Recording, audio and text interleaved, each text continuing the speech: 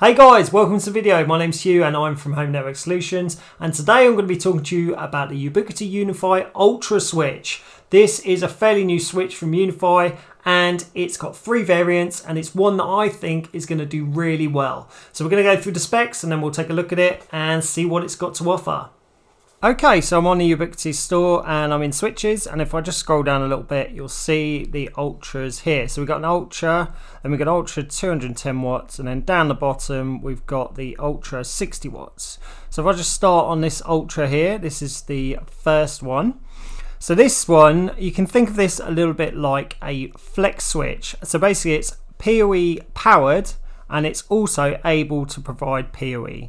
Now you can use either PoE Plus or PoE Plus Plus, and which one you use will depend how much power you get from it. So you've got 16 watts for PoE Plus and 42 watts for PoE Plus Plus, and you can get that power either from like a PoE injector or adapter like this, or using a PoE switch. And if we look at this, you can see that the feed for that comes into the back of the switch, which is quite clever really. So there's only 7 ports on the front and then 1 port, so the eighth port is on the back there, and that's where the power would come over the Ethernet into the back of the switch to power it.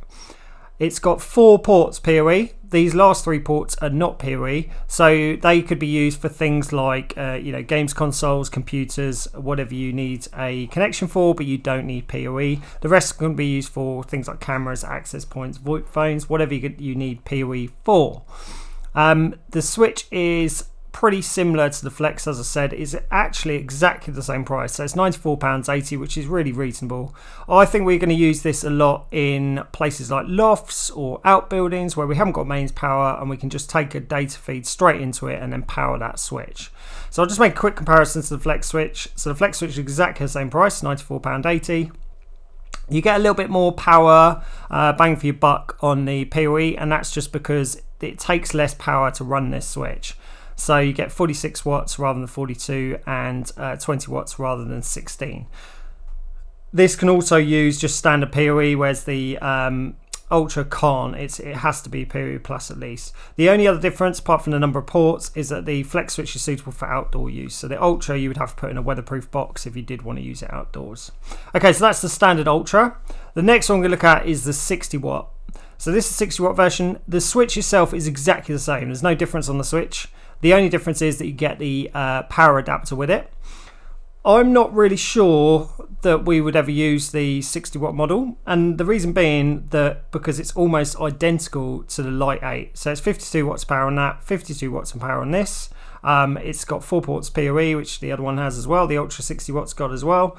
And from looking at the specs, it's identical. The only difference that I can see is this is £104.40, whereas the Ultra 60 watt is an extra £30.40. So it's quite a bit more expensive. I might be missing something here, but I can't see why you would use the switch over the Lite 8. The other thing, because it's a new switch, is sold out. In fact, everything is sold out at the moment. All these switches are sold out because Ubiquiti have absolutely zero stock of anything at the moment. It really does feel like we're still in COVID. Okay, so that's the 60 watt. Let's look at the 210. So this 210, but actually it's got 202 watts of PoE. This switch is the one that I think we will use the most because this has been kind of missing from Ubiquiti's lineup.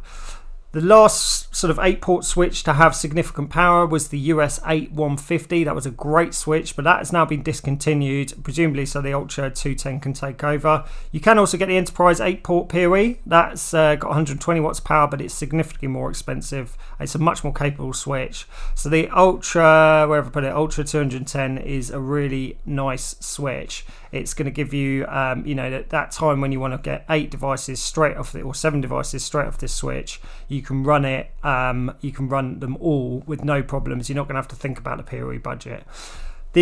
On the mains powered switches, the port at the back can be the uplink.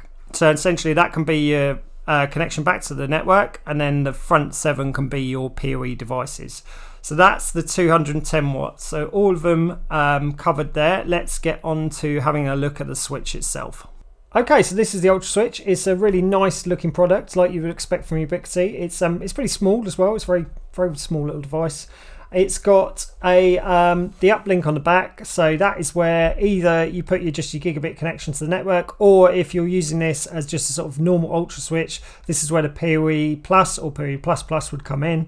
And then on the other side, it's got the adapter bit for that. This, I've checked this, although this is the 210 watt version, you can still use this as just a normal Ultra, so the actual switch itself hasn't changed at all. It's exactly the same. On the front, you've got 7 ports. So this is an 8-port switch, but that one's obviously port 8. And on this one, on the 210, all of these would be PoE Plus capable. You've got status light there, little reset button, and then on the back here you've got where the bracket goes. So you can either just sit it on these little feet, or you can use the bracket, which is here. Oh, I've got the screws on that as well. So that's the bracket, just obviously slides in there. It gives you a nice flush mount on it. As you just saw, you get some little screws with it as well, so you can put those, you can mount it.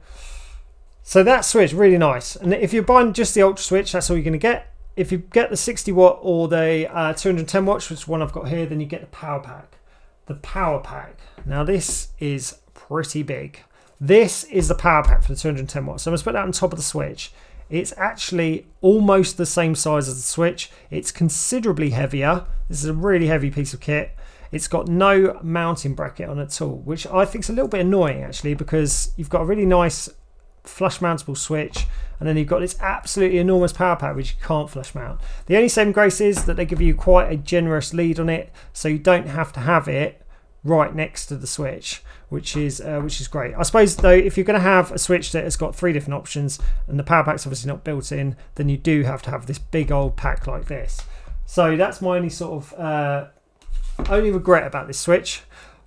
The other thing you get is the mounting template, which is really useful, and it's got a little level on it which you can put on either side depending which way you're going to orientate it. And you obviously also get the standard kind of quick start guide booklet with it. Okay, so that's the Ultra Switch. Okay, so that pretty much covers the Ultra Switch. It's a really useful device. I think it's going to be very popular, especially as 210 watts. That is, like I said, one that's been missing from Ubiquiti's lineup. I really hope you've enjoyed the video, and thanks very much for watching. Please do subscribe to the channel, and I'll see you next time.